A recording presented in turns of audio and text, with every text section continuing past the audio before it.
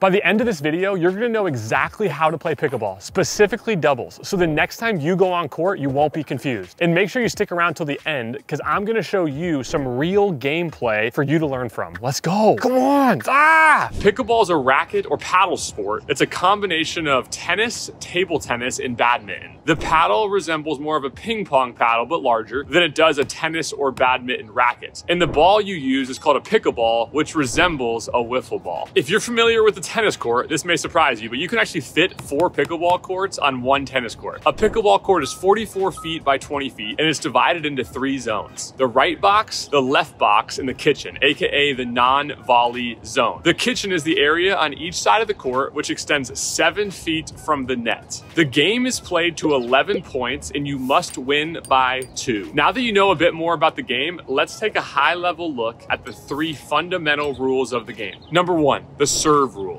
Here's the gist. Both your feet must be behind the baseline while serving. 1 foot can be hovering over the line, but 1 foot must always be on the ground when you make contact with the ball. So you can't jump in the air and serve. You must serve underhand. There's a couple nuance points to this. The paddle face must make contact with the ball below your wrist and also below your waist. But the gist is you gotta serve underhand. And listen, you can also hit a drop serve, and all those nuance rules then go out the window. Just note, you can only drop the ball. You can't throw it down to make it bounce higher. You have to just drop it, that's fine. Now on the serve, the ball must go diagonally across the net. Also, the ball must land beyond the kitchen line. If it lands on the kitchen line, it's a fault. If it hits any other line beyond the kitchen, you're okay. Fundamental rule number 2, the 2 bounce rule. Now, if you're from tennis, you may be familiar with the serve and volley, where a strong server serves and rushes to the net to put the ball away. You can't do that in pickleball. In pickleball, after the serve, each team must let the ball bounce once on their side before they can hit the ball out of the air, or in other words, hit a volley. This is the reason you see the serving team set up with 2 players back at the baseline and the receiving team set up with 1 player back and 1 player up. Because in pickleball, you want to be at the net as much as possible because that's where you're most dangerous. Now, after the ball has bounced once on your side, you can now legally hit the ball out of the air as long as you're behind the kitchen line. Now, let's talk about the 3rd fundamental rule. It's the kitchen rules, or the non-volley zone rules. And listen up, because these are the rules that most confuse people when they first start playing. So as I said earlier, another name for the kitchen is the non-volley zone, because you can't hit the ball out of the air when you're standing in the kitchen, which makes sense because if you could, the game would look totally different. So let's talk about the 3 main kitchen rules. If you hit the ball out of the air, your feet can't touch the kitchen line or be inside the kitchen line. It can hover, that's fine. It just can't be inside the line or touch that line. Number 2, if you hit a ball out of the air and your momentum carries you into the kitchen, even if the point is, quote, over, that's a fault. So what do? Stay out or yell help from your partner to pull you out before you fall in. That's okay. Number 3, if the ball bounces in the kitchen, you can step in there all day and get that ball. The actual rule says, quote, a player may enter the non-volley zone before or after returning any ball that bounces. So you don't have to wait for the ball to bounce before you step in. Often a misconception. You can anticipate the ball bouncing and get in there early to hit that ball. Let's go 1 step further. You could technically stand in the kitchen line the whole match, but that wouldn't be smart because if they hit it at you, you wouldn't be able to take it out of the air because you're in the kitchen. And if it hits you, it's their point. So after stepping in to get a ball, make sure you get out of there. Get both feet reestablished behind the kitchen line immediately. So if they hit the ball back at you, you're able to volley it legally. Now let's talk about 5 ways that you can win a rally or an exchange between you and your opponent. If the opponent hits the ball out of bounds, you win the rally. If your opponent hits the ball into the net,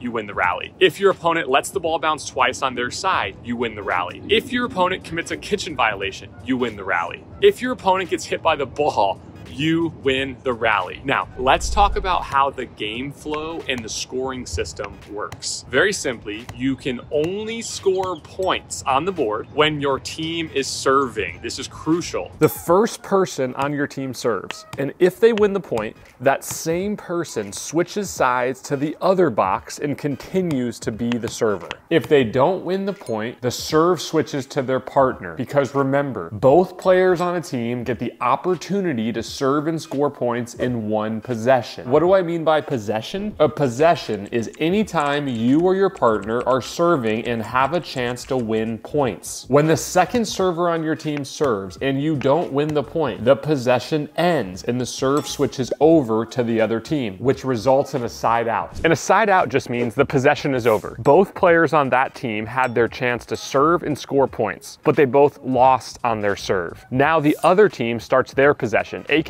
they become the serving team, where both players get to serve and score points. Now, let's get specific about how scoring works. In doubles pickleball, the score is comprised of 3 numbers. The first number is how many points your team has scored. The second number represents how many points your opponent's team has scored. And what makes doubles pickleball unique and often confusing for beginners is there's a third number. That number is either a 1 or a 2, which represents the serving order after a team achieves a side out. Now, whoever is on the right box when the side out occurs will be the first server, also called the 1. When the 1 loses on their serve, the serve switches over to their partner, aka the 2. When the 2 loses on their serve, the possession ends and the serve switches over to the other team, a side out. Now, hear me on this. When the side out happens, whichever player ended their previous possession on the right box becomes the 1 for this possession. It's worth noting, one player might be the 1 at one time in the game and the 2 another time in the game. It's not always the same person. Again, it's the person who ended the previous possession at the right box who now becomes the 1 for that next possession. So let's see some real gameplay. It's gonna be me, Kyle, and my teammate Wendy, K, and W versus Tyler and JT. That's T and J. The game always starts at 0, 0, 2. 0 is the amount of points we have, 0 is the amount of points they have, and 2 means I'm the second server, which basically just means we only have one chance at the beginning of the game to serve and score points. It's the exception. The founders of the game did it to minimize the advantage of the starting team on their serve. So let's go ahead and start. 0, 0, 2.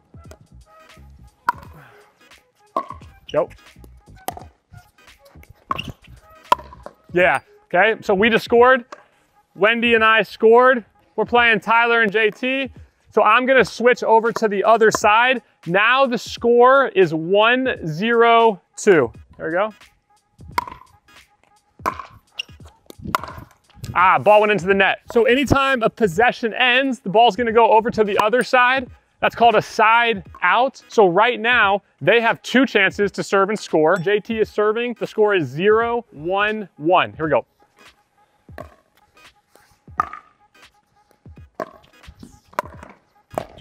Okay, now the score is still 0, 1, but this time that third number is gonna be a 2. 0, 1, 2. Yeah. All right, so now they just won the point. So it's 1, 1, 2. Now Tyler's gonna switch over to the other side. 1, 1, 2. Here we go.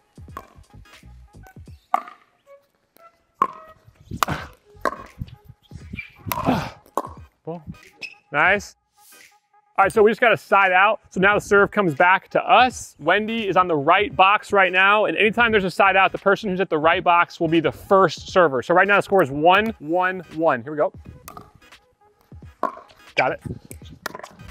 We lost that exchange. Ball comes to me. 1, 1, 2.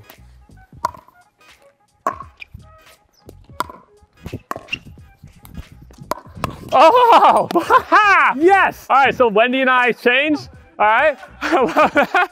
Pickleball is so fun. All right, now it's 2, 1, 2. Just as a reminder, the 2, that third number 2 means I'm the second server. Here we go. 2, 1, 2. Got it? Ah. Yeah! All right, let's go. All right, now it's gonna be, Wendy and I are gonna switch again. Okay, now I'm moving to the left side. This is a reminder, if you score a point and you're the one serving, you can only score when you're serving, you will go to the other side. Now it's 3, 1, 2. Let's assume for a second that it's now, we fast forwarded, now it's 10, 9, 2. It's match point. Let's see if we can put it away. Here we go. Ah, come on, camera 1. Ah, camera 2. Ah, other cameras. 10, 9, 2.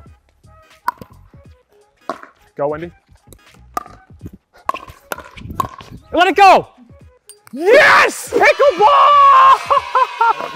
Good stuff. Pickleball! I love pickleball! There's millions of people playing pickleball around the world, and there's probably millions who still don't understand the rules. So if this video helped you, please take the link below and just send it to somebody. So when you go to the courts with your friends, you won't have to spend 30 to 40 minutes trying to explain the rules. They'll already have some understanding of how to play. And if you're trying to figure out what are the rules for pickleball singles, click this video right here.